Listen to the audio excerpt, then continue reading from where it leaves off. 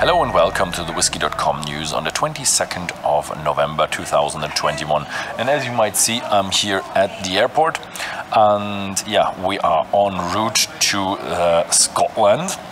And yes, we will be having more distillery videos at last. For a long period we didn't have any, but now we will produce more distillery videos. But today I'm gonna try to do some news. Yeah, it's not in the usual format, but I got my little clip-on microphone, so it should be enough good quality. So what are the news? First of all, we have the Smokehead Sherry Cask Blast Limited Edition. It's like its predecessor, a sherry edition of the typical island single malt whiskey. It's 48% ABV and yeah, should be available worldwide very soon. Then we have the Bruadar Whisky Liqueur, and that comes with a new label and also a new recipe.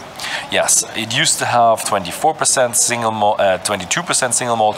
Now it has 24% single malt, and it should be available at the beginning of December, so pretty soon. Then we have a new whiskey from a new distillery, and it's an Islay whiskey. The Ardnahoe Distillery brought out their first single malt. After 3 years, they could officially call their first whiskey a whiskey, but they just tried it yet. They still have to fill it and bring it into sales, so it will take some time to reach the markets. And another good news for Ardnahoe is that now they are allowed to build another warehouse, so also the supply in the future will be a bit more secure and a bit more plentiful. Then we have news from the big markets.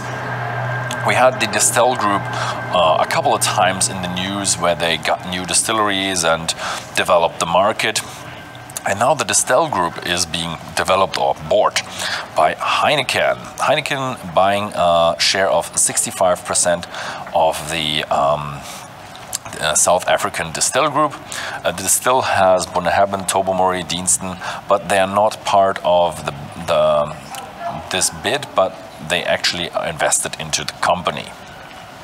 Then we have the new bottling from Glen Ord, Singleton of Glen Ord, 39 years. It's the second release of the Epicurean Odyssey series, and it's a rather strange maturation. The first 12 years were in bourbon casks, and then it was filled for 27 years in a selection of European oak casks that had predecessor liquids like port wine, red wine, PX sherry, Oloroso sherry.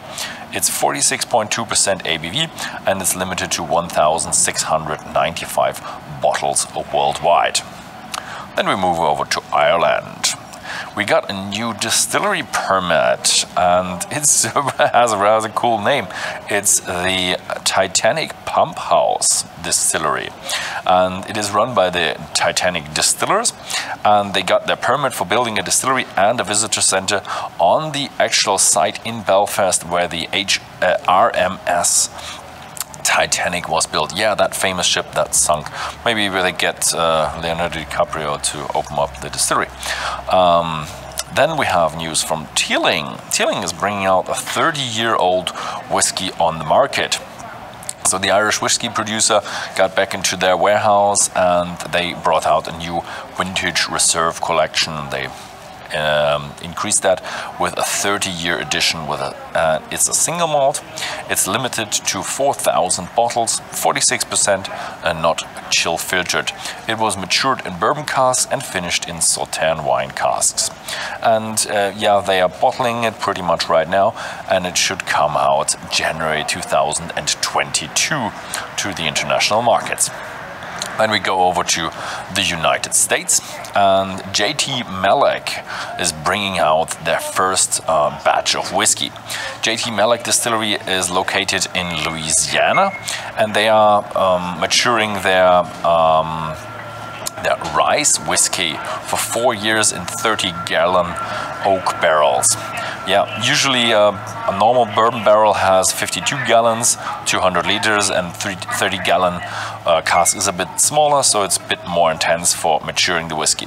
They want to bring out their whiskey punctual to for the Christmas season, and they are bringing out one batch of 1,000 bottles to the market. And in spring 2022, they want to follow up with additional bottles. Yeah, so that was it for this week. I'm off to Scotland now, hopefully in the next few hours. And yeah, thank you very much for watching, and see you then.